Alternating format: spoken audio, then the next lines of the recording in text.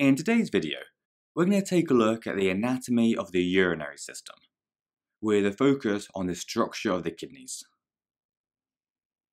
We've already seen in previous videos that the three main roles of the kidneys are to remove waste products, like urea, from the blood, regulate the levels of ions in the blood, and also to regulate the amount of water in the blood.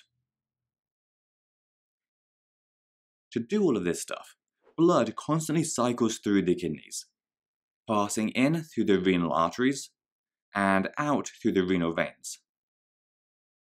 From this blood, the kidneys produce urine, which passes down the ureters and is stored in the bladder until we urinate it out through the urethra. To properly understand how the kidneys make the urine is kind of complicated. And to explain it, we're going to have to take a closer look at the anatomy. Don't worry about remembering all of the words we're going to mention though. Just try to understand the overall process. Now, if we were to slice one of our kidneys down the middle, in what we call a cross-section, then it would look like this.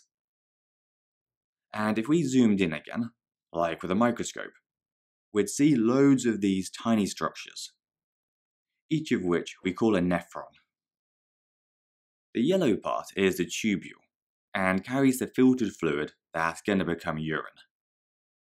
Meanwhile, the red parts are the blood vessels. The process starts up here, with filtration, which is where some of the liquid part of the blood is forced from the glomerulus, which is this tangle of blood vessels, into the Bowman's capsule, which is the start of the tubule.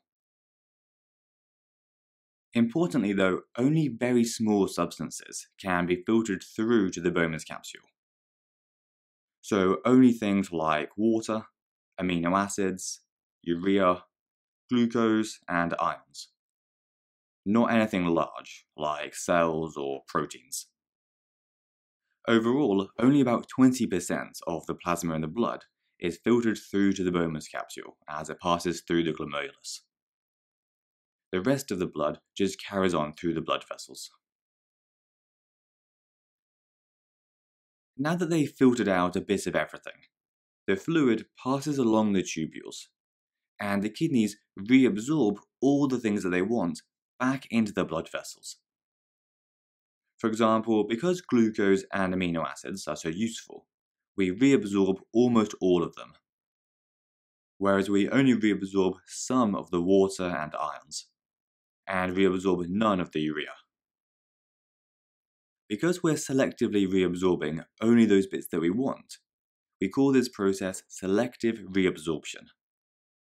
And remember that it happens throughout this entire region, as the fluid makes its way through the tubule. To finish up, let's look at how we name the different parts of the nephron. We've already seen the glomerulus and the Bowman's capsule. And after the Bowman's capsule comes the proximal convoluted tubule. Then there's the loop of Henle, then the distal convoluted tubule, and finally the collecting duct, which also receives fluid from other nephrons. And any fluid that passes out of the collecting duct is classed as urine. And if we zoom back out a bit, you can see that it's going to pass down the ureter to the bladder, and can then be released as waste.